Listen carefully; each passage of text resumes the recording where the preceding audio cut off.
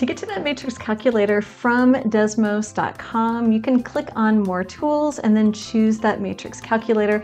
I've also got a link down below. Now I want to start by defining a brand new matrix. So I'm going to click on New Matrix. It already gave it a letter, and you can change the number of rows. You can change that dimension down here. Now I don't want this to be too big because I want to make sure that I can get through my calculations. Let's do this as a 2 by 2.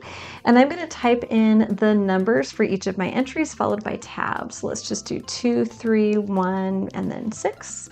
And then enter gives me a brand new line. I want a second matrix. I can do a few things with this.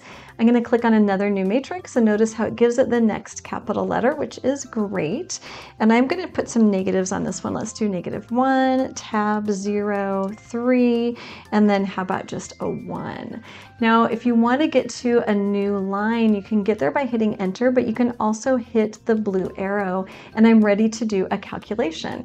Let's say that I want to do the sum of these two matrices. So I can type in A plus B, and I've got my sum over here. I can also use the letters on my keypad.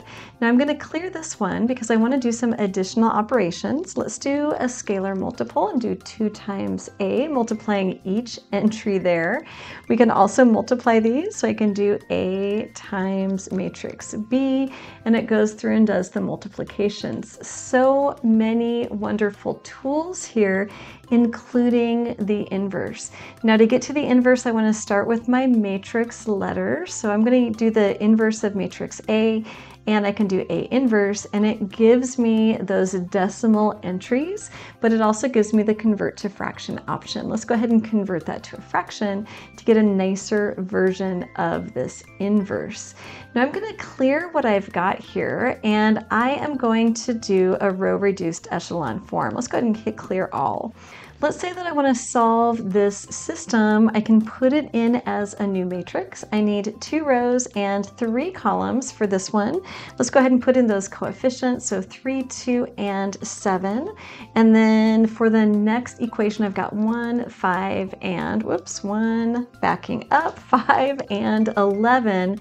I'm going to hit enter to get to another line, and I can do row reduced echelon form. So I'm going to click onto that one. I want to apply this to my matrix A, and here is my row reduced echelon form.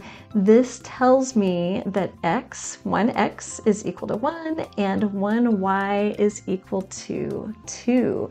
I've got more on Desmos for you here.